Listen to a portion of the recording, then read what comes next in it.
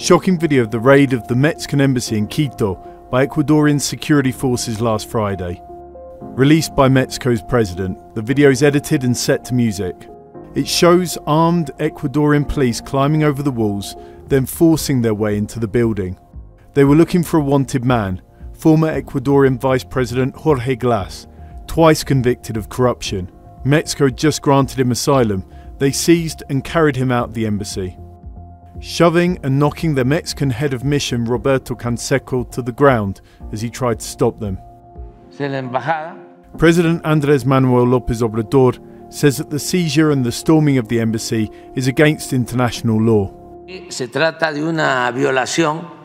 This is about a violation, not just against the sovereignty of our country, but the right of asylum, the right of all countries to protect their embassies.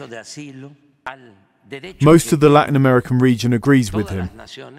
Countries on the left and the right, from Brazil to Argentina, condemned Ecuador's actions, and the Organization of American States, the OAS, began on Tuesday 2 days of meetings to address the incident and the rules for diplomatic relations and asylum.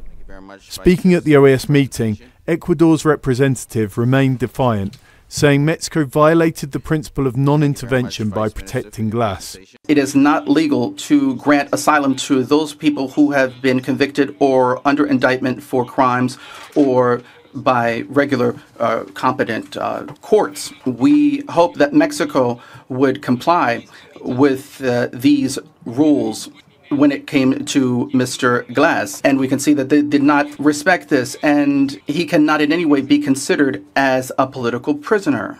At the White House on Tuesday, the National Security Advisor condemned Ecuador's actions.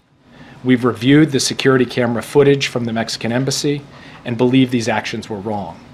The Ecuadorian government disregarded its obligations under international law as a host state to respect the inviolability of diplomatic missions and jeopardize the foundation of basic diplomatic norms and relationships. Mexico says it's now readying its case to go to the International Court of Justice. John Holman, Al Jazeera, Mexico City. Make sure to subscribe to our channel to get the latest news from Al Jazeera.